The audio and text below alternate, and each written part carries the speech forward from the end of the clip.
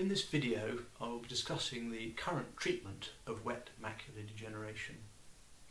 Up until 2006 there were very limited treatments available for this condition, and interestingly the treatments that are currently available developed from tumour research.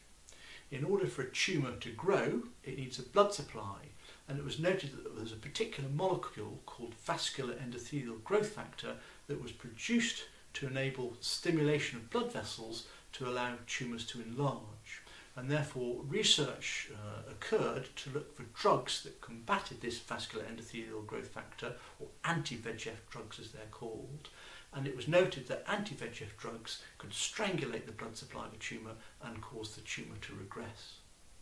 Some researchers in Florida thought that although wet macular degeneration was not associated with tumour formation, it was associated with abnormal blood vessel development, and wondered whether these anti-VEGF drugs could also reduce these blood vessels being formed in wet macular degeneration. And lo and behold, it was noted that anti-VEGF drugs were also effective in not allowing blood vessels to form or causing blood vessels to regress and reduce the leakage associated with these blood vessels. So the anti-VEGF drugs that are now currently available, Lucentis, Avastin and Eylea, all act by trying to reduce the leakage from these abnormal blood vessels that have developed in wet macular degeneration.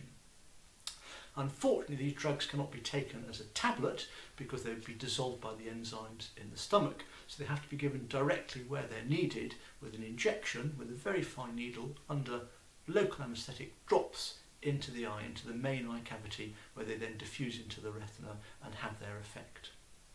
The landmark studies, the Marina and Anchor studies, demonstrated for the first time that if you inject one of these drugs, Lucentis, every month for 2 years, in most patients it prevents the vision from getting worse, and in about 1/3 of the patients it improves the vision. And this was the first time ever that we noted any significant improvement in vision in patients with wet macular degeneration. And also the natural history is one of significant deterioration of vision, so even maintaining vision in itself is a useful thing to have. In the UK at the moment we do not inject every month indefinitely. We tend to inject one injection a month over a 3-month period as a loading dose of the anti-VEGF drug, and then monitor the situation to see whether top-up injections are needed. And the requirement for top-ups would be whether the vision is deteriorating, if there's any fresh hemorrhage at the back of the eye, or if there's increased leakage. And the leakage is best assessed with a scan called an OCT scan, ocular coherence tomography, which is a non-invasive way of assessing swelling within the retina.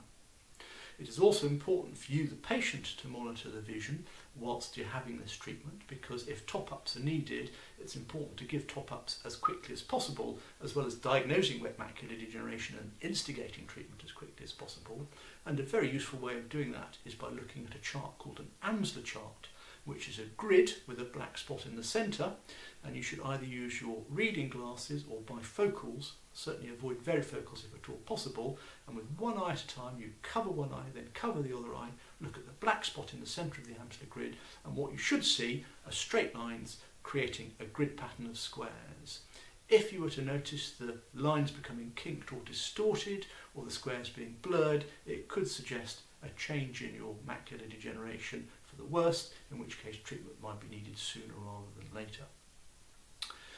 You also, even with wet macular degeneration, need to have optical improvements in vision with magnifiers, with good lighting and so forth, so it is very useful to still be seen in a low visual aid clinic. And also, if the vision is significantly reduced, you need to be placed on either the visually impaired register or the severe sight impaired register, so the social services are aware of your needs, can benefit you in the home and financially. And obviously lighting is also important with any patient with wet macular degeneration.